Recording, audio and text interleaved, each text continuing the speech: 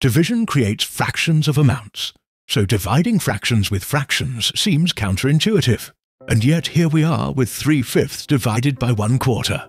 We are basically saying, how many quarters in 3/5?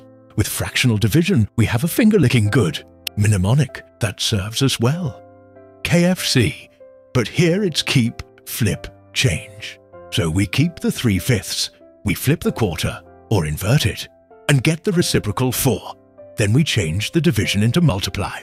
3/5 times 4/1, which gives 12/5. This can be reduced down from an improper fraction to a mixed number 2 and 2/5. If we visualize this with a pizza or pie, split it into fifths. We only want 3 of them. If we try to cut these into quarters, we would get 2 quarters, and what amounts to 1/2, or a 1/10. Proof proven again. Maths Hacks for GCSE Success values your comments and participation. Subscribe if you dare. Got a picture of you beside me.